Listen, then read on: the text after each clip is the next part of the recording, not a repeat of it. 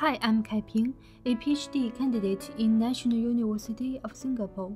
In this work, we cooperate with NUHS to focus on resolving the bias in electronic medical records, EMR data. EMR data is time series data that records patients' visits to hospital. EMR data includes patients' all kinds of medical features, such as diagnosis, lab tests, medications, procedures, and so on.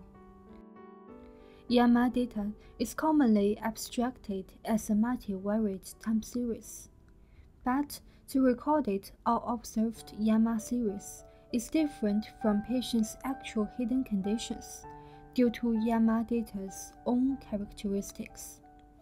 For example, patients tend to visit hospital more often when they feel sick, and doctors tend to prescribe the lab examinations that show abnormality.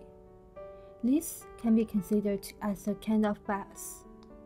As a result, if we employ traditional methods on such EMR series directly, we may cause misinterpretation in data analytics.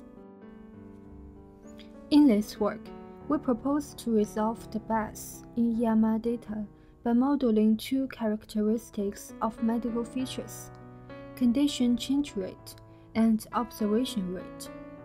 These two characteristics can model the differences between medical features. For example, a young woman who has two visits about respiratory infections with an interval of 6 months should be considered as cured over the 6 months in between. But for chronic kidney disease, the conclusion of cure cannot be made even there are no visits for 1 year. We employ a hidden Markov model variant to transform the biased time series into unbiased time series. We define this transformation as EMR regularization.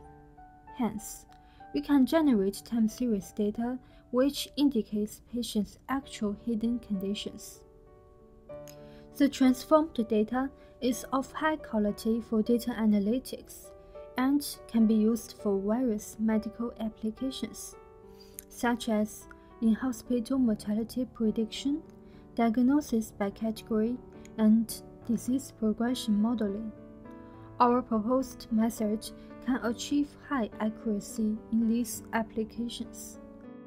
With our proposed method, we can enable more accurate healthcare data analytics, including both diagnosis and prognosis.